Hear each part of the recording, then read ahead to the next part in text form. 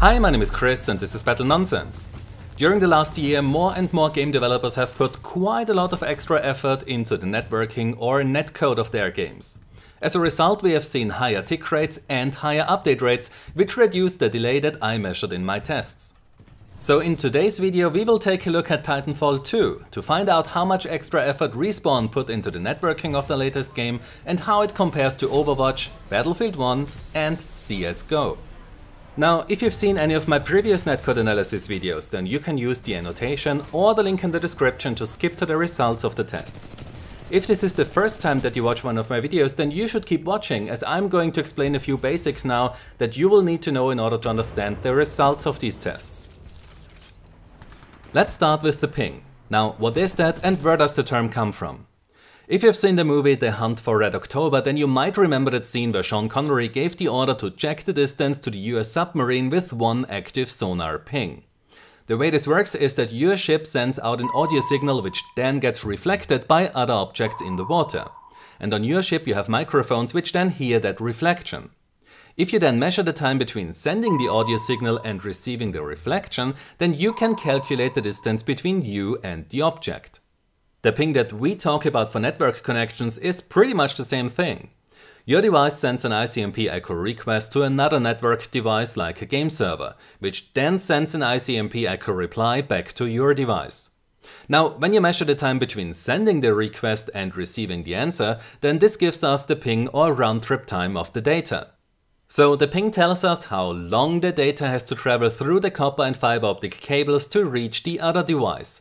And the longer it takes the data to get to its destination, the bigger the difference between what we see on our monitor and what the other players see on theirs, which is what we call lag.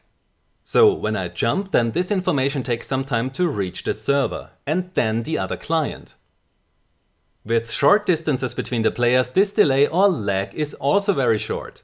However, the bigger the distance between the clients, the longer it will take until they receive an update on what is going on.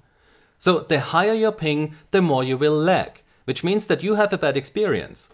But it's not just the player with the high ping that suffers. Depending on how strong the lag compensation is in a game, the high ping player can also give the low ping player a bad experience. But that we will have a look at a bit later in this video. So the distance between our client and the server defines how long it takes data to travel between them. Which means that our lag cannot get lower than that, since we would have to break the laws of physics to speed up the electrons or photons that are used to communicate with the server. What adds an extra delay on top of the travel time of our data is how frequently we send and receive it. So when we send and receive updates 30 times per second, then there is more time between the updates than when we send and receive 60 updates per second. So by sending and receiving more updates per second, you can decrease the additional delay that is added on top of the travel time of your data. But where's that data coming from? This is where the term tick or simulation rate comes into play, which is how many times per second the game processes and produces new data. So when you have a tick or simulation rate of 30, then this will cause more delay than when you use a tick rate of 60, which also allows update rates of 60 Hz then. So the distance between you and the server is what is primarily responsible for the delay that you will experience in an online multiplayer game. Now, where are the data centers located that host the Titanfall 2 servers? When you launch the game, then it will automatically select the best data center, but you can also choose one yourself from this list. When I then take this information from this list and add the data centers to this map here, then it will show us where they are located. So a player who lives very close to one of those blue dots will have a very low ping to that server, and players who live very far away from them will have a much higher ping.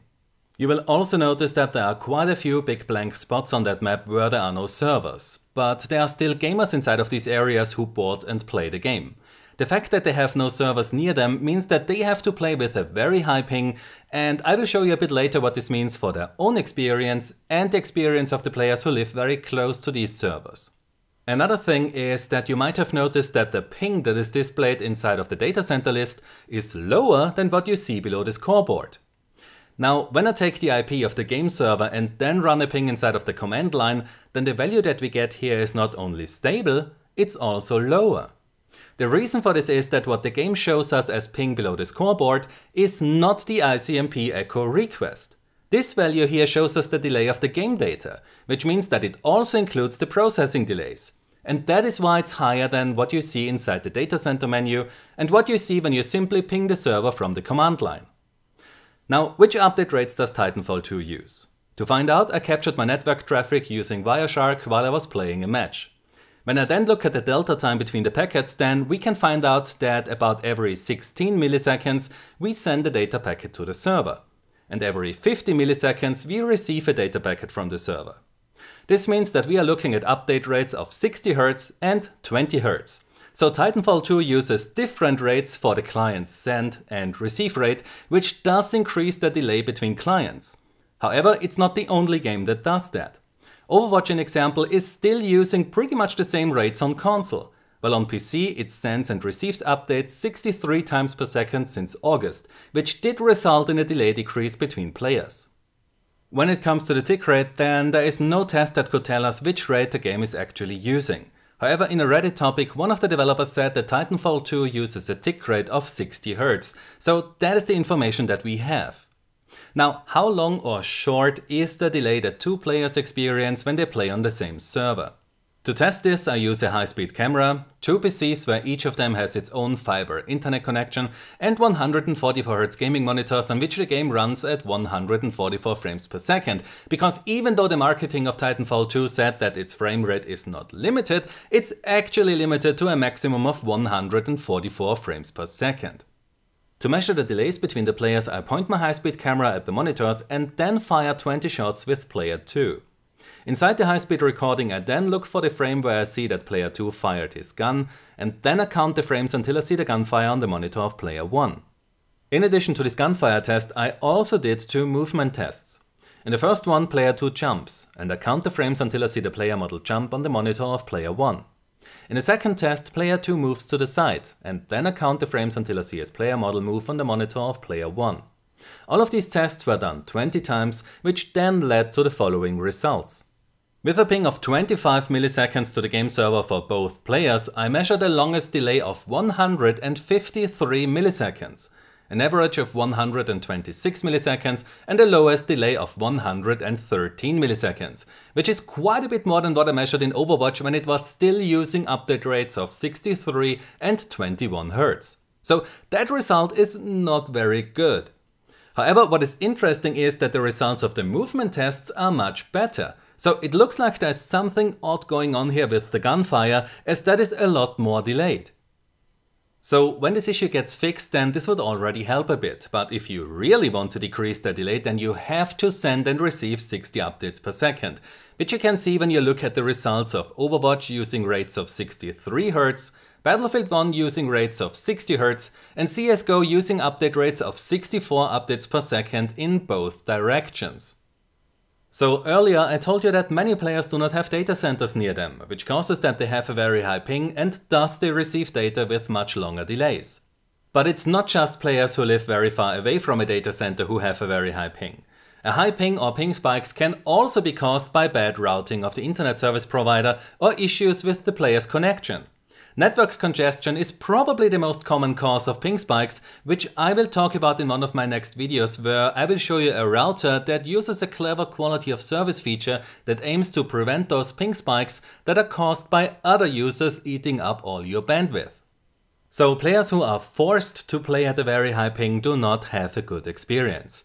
But it's not just the player with the high ping that suffers, because the lag compensation causes that the low ping player receives damage coming from a high ping player even when he already is far behind cover. And that is not a good experience for the low ping player either. When we look at Battlefield 4, then the lag compensation causes that the player will get his hit confirmed by the server as long as he has a ping of less than 250 milliseconds. Once his ping is higher than that, the server will simply reject his hit, which means that the high ping player sees the impact animation and the blood splatter, but he will not get the hit marker and his shot will not deal any damage. This is what many players refer to as dusting. So why does the server reject the hit in this situation once the shooter has more than 250 milliseconds ping? As we all know, the distance between the player and the server causes that the perspective of the server differs from the perspective of the player. How much it differs depends on how long the data needs to travel between them or how high the ping of the player is. So when the shooter has a ping of 250 milliseconds, then he sees our low ping player here, while the server sees him here, and the low ping player sees himself here. The server will stop to register the hit once the difference between where the server sees the target player and where the shooter sees him gets bigger than this. That happens when the ping of the shooter increases to more than 250 milliseconds in this example, or when the target moves faster. Which is why Battlefield games use two different lag compensation or frame history time values, one for infantry combat and one for vehicle combat. If you would use the infantry combat lag compensation or frame history time value for vehicle combat too, then you would get constant dusting in dogfights because jets move a lot faster than infantry players. A few of you might remember that there was a bug in Battlefield 4 last year in September which caused that exact issue. So I would be really happy to see more games use a sane limit for the lag compensation similar to what Battlefield 4 uses. Also, Titanfall 2 does not use any limit for how bad a player's connection is allowed to be. In this example here I'm playing with a ping of around 1 second and 50% packet loss, which is not a good experience for me as I die really far behind cover. However, my bad connection does still give the other players a very bad experience, and that is simply not right. I hope that Respawn will eventually increase the update rate so that they send and receive updates 60 times per second, because that will significantly reduce their delays as we have seen in Overwatch on PC.